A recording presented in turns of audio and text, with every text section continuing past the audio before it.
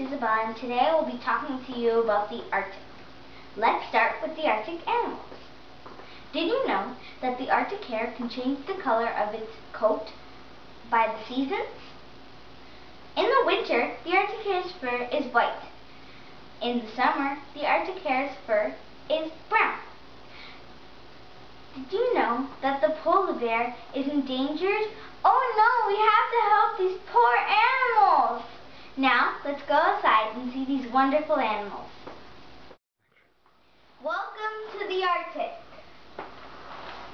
Whoa, look at that Arctic hare! Hares are typically larger than rabbits. They are so fast, they can run up to a speed of 60 kilometers per hour. In the winter, the Arctic hare can eat woody plants, moss, and lichens. In other seasons, the Arctic hare eats buds, berries, roots, and bark. Watch out, Arctic hare! Watch out for that Arctic fox!